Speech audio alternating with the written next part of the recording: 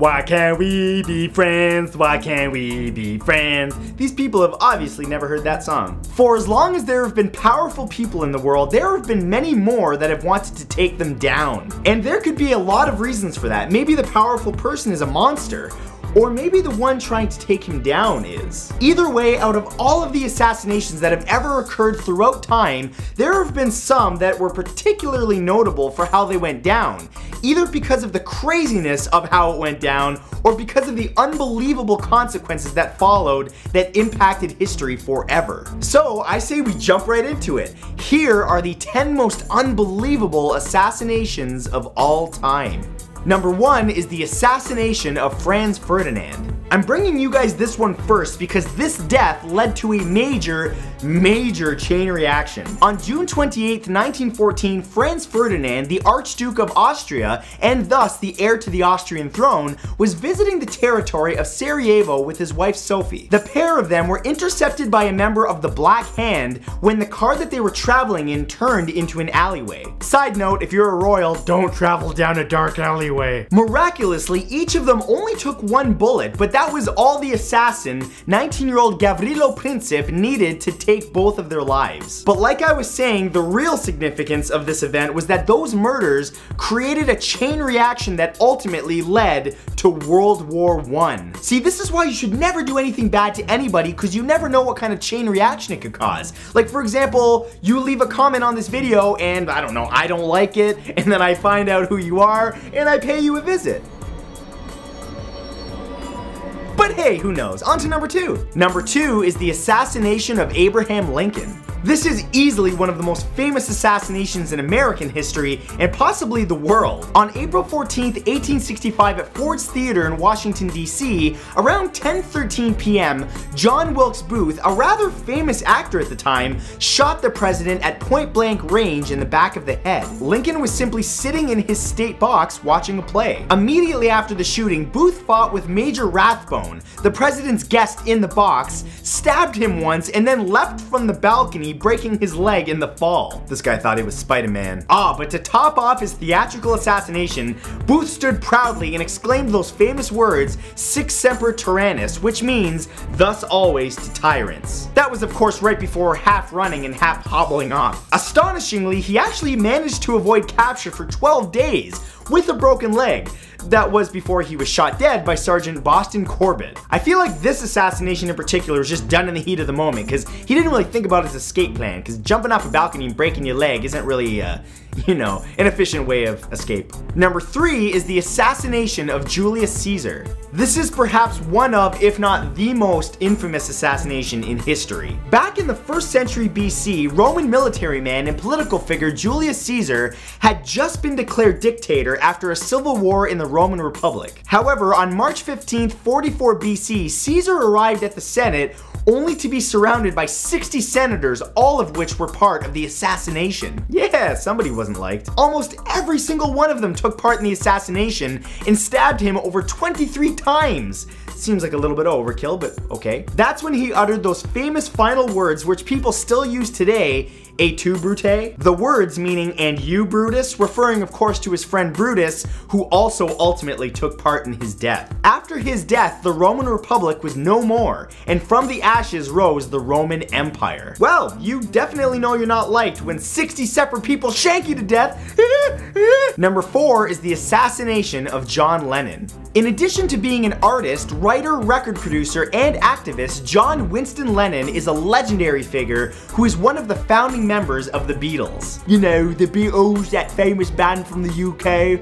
Wow, I've got to work on my British accent. A sensation the world over, Lennon did his best to spread a message of peace. However, on the evening of December 8th, 1980, just before 11 p.m., the singer and his wife, Yoko Ono, had just arrived at their New York apartment when Mark David Chapman approached them, fatally shooting Lennon. However, the truly shocking part about this is that this occurred only 6 hours after the former Beatle gave Chapman an autograph. And the worst part about it is that he did it just so he could be known known as the man who killed Lenin. Immediately after shooting Lenin, Chapman put his gun down, sat on the pavement, and read Catcher in the Rye until the police arrived and arrested him with no incident. The job is done, I'll just read this book now. That's creepy. That's nightmare stuff. Number 5 is Operation Anthropoid. Reinhard Heydrich was a Nazi leader that was selected by Hitler himself. He became a prime target of a joint assassination plot between British intelligence and Czech rebels, which, if successful, would be a major hit to Hitler. Major hit to Hitler. 2 soldiers named Jan Kubis and Joseph Kabzik were tasked with killing Heydrich in Prague on May 27, 1942. Oh, but the way that it went down. As the target's car pulled up to a corner, Kabzik tried to open fire with a machine gun, only to have it jam at that very moment. Panicked, Kubis then threw a grenade, blowing up half the car and injuring himself and the target. However, this bad luck was amplified by the fact that Heydrich survived the initial attack. However, finally, days later, Heydrich's injuries resulted in an infection that ended up taking his life. Okay, wow, man, if you are going to plan an assassination, make sure your equipment's gonna work. I'm not saying assassinate anyone. I'm just saying, you know, if you're gonna do a job, do it right. And don't panic, and don't make your gun jam. And don't throw grenades, don't blow yourself up. Just don't even assassinate anyone, that's the easiest thing. Number 6 is the assassination of Martin Luther King. An American activist, humanitarian, and Baptist minister, Martin Luther King Jr. was the leader of the civil rights movement who stood against racial discrimination using nonviolent civil disobedience. However, somehow he actually survived every attack. That was, sadly, until April 4th, 1968, when a man police believed to be James Earl Ray shot King in the face with a rifle while the activist stood on the balcony of his motel room. The shot was made from across the street at a fair distance, and King was hit in the jaw, the bullet striking his spinal cord before embedding it in his shoulder. Riots then broke out in over 60 US cities following the shooting, prompting President Johnson to declare a day of mourning. If you're racist, you're a dick. That's all, nothing more to say, just a little PSA for you guys.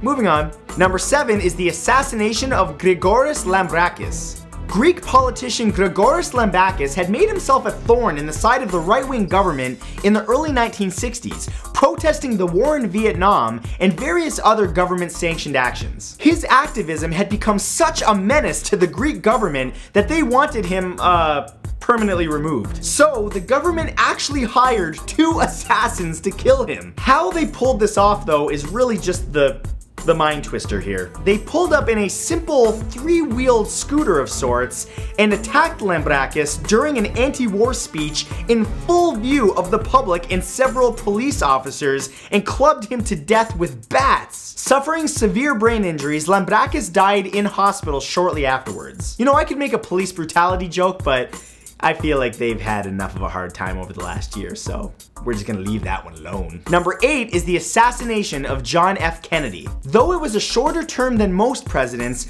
John Fitzgerald Kennedy witnessed a lot during his presidency, including the civil rights movement, the Cuban Missile Crisis, and the space race. On November 22nd, 1963, just before 12:30 p.m., President Kennedy was traveling with his motorcade through the streets of Dallas when he was shot via rifle 3 times. He died shortly after in the hospital, while Lee Harvey Oswald was arrested for his murder. However, what makes this assassination truly unbelievable is that while there were literally hundreds of witnesses to the assassination, it remains one of the biggest mysteries in US history. If you Google it, you will find an incredible number of conspiracy theories that claimed that the shooter was not Oswald due to the magic bullet theory, and that the government itself may have been involved in the president's death, among several other theories that exist. But I warn you, when you look up government conspiracies, that is a rabbit hole you do not want to go down, because you will become one of those people that doesn't leave their house and wears a tinfoil hat.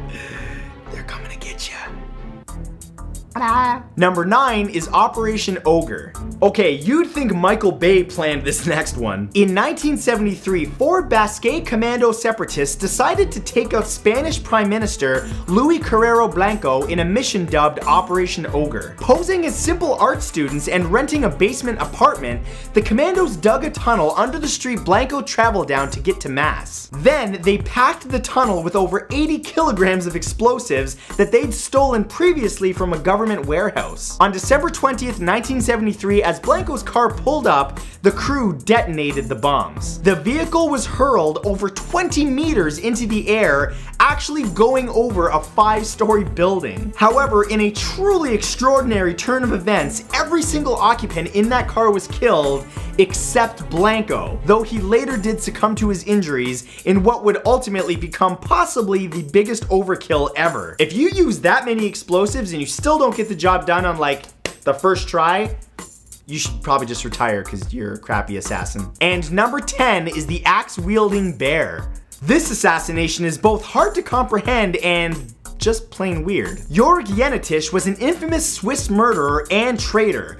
Overall, just a really bad guy. On January 24th, 1639, Jenetisch was at a carnival surrounded by a number of his friends, all of which wore masks and costumes. Because that's what you do at a carnival, right? Nothing weird about it. I'm getting there. Well, as it turns out, they weren't exactly all friends because a group approached him, led by a man in a full-body bear costume. Suddenly, the bear, who I could only assume would do little bear tricks, little cute little bear tricks, suddenly pulled out an axe and chopped the man to death in plain sight. They did this in plain sight with many witnesses and fled immediately afterwards with a handful of co-conspirators. To this day, it still isn't known why the bear went all cuckoo, but it was probably the first and only bear man to have assassinated someone with an axe. Hey kids, I'm a friendly bear, watch me do this. And that's the trick. Well, that ending was weird. I hope you guys enjoyed this, and if you did, be sure to press that red subscribe button so that you can subscribe to my channel. And remember to add me to Twitter, Snapchat, and Instagram, because if you don't, I'm going to send the friendly bear after you. I'm not gonna do that. I don't even know who the bear man is, but you never know.